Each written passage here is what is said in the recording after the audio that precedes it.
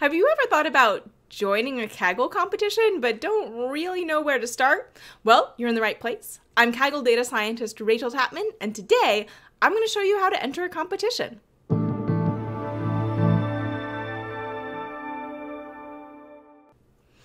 All right, to start off with, we're going to pick a competition, and I already know I want to enter the housing prices advanced regression techniques. So before I join, I'm probably going to want to read through the rules, but I actually read through them earlier, and you can do that on your own. So I've accepted the rules for this competition, and I've joined the competition. Let's find a kernel to work off of. Let's see kernels that people have recently run. So looking through here, oh look, here's an example submission. Rachel, is that you? Yeah, that's me. I made this earlier. So I'm going to click on this example submission here, and this is going to walk me through all of the steps I need in order to enter a Kaggle competition. So rather than just reading through it here, I'm actually going to copy and edit this kernel so I have my own copy that I can work in. It's going to take just a second to spin up. When you enter a competition, there's a couple of basic steps you need to do. First, you need to train your model. I'm doing all of this in Kaggle kernels, which means that our code is going to be run on Kaggle rather than on my local computer.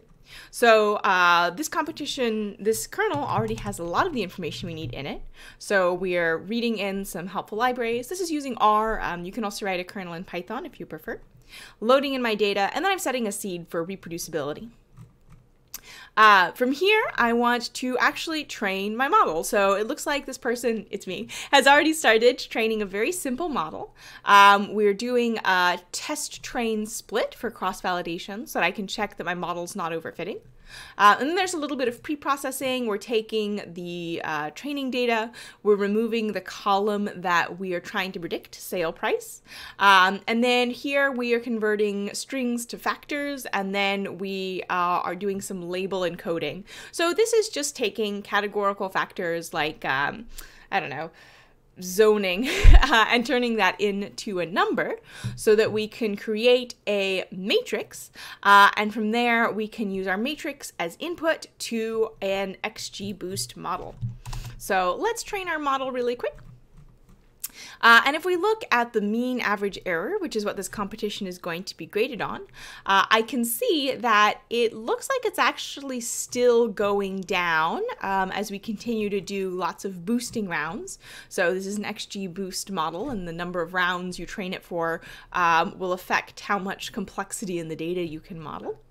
And let's make sure that we're not overfitting by running the same model on some of our held out data, so doing some cross-validation. And it looks like the test error is actually smaller than the train error. So what I'm going to do is just increase the number of training rounds and see if that's still the case. All right. Yeah, and it looks like it is. So I think just by increasing the number of training rounds, I should get a better performance than this kernel originally had. So once we have trained our model, we can actually make our predictions. So our predictions here are going to be based on this test CSV, which if we look at our data set, we can see that the train CSV has 81 columns and the test CSV has 80 columns. That's because the test data set has all of the features that you would need, but it does not have the feature that you're trying to predict. So I don't know what the answers are for here. That's what I'm trying to guess.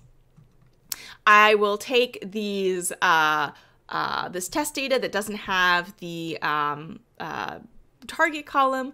I'm going to do the exact same pre-processing as I did before, and then I'm going to make some predictions using the model that I've trained up here to several more rounds than the original submission.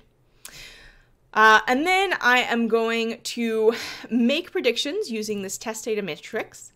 and I'm going to save it as a CSV. So what I'm saying here is I want a data frame with 2 columns. One column is called ID, and this has the ID information from the test data. And one column is called sale price, and this has my predictions from the submission prediction. And I know that those are the columns that I need because if I look at the sample submission here, I have the columns ID and sale price. And if I don't have the right column names here, when I go to submit my file, I will get an error. All right, once I have made my predictions, I'm going to write those predictions to a CSV file. So I'm saving a file out that has all of my submission information in it. From here, I need to commit my notebook. So committing runs all of your code top to bottom, and it creates a stable version that you can refer back to later. So if I'm making multiple submissions, I can go back and I can look at the committed version I used for that specific submission.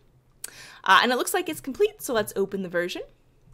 And here, if I scroll down, you can see at the bottom we have output files. So I have one output file, submission CSV, that has the predictions that I saved out in my kernel.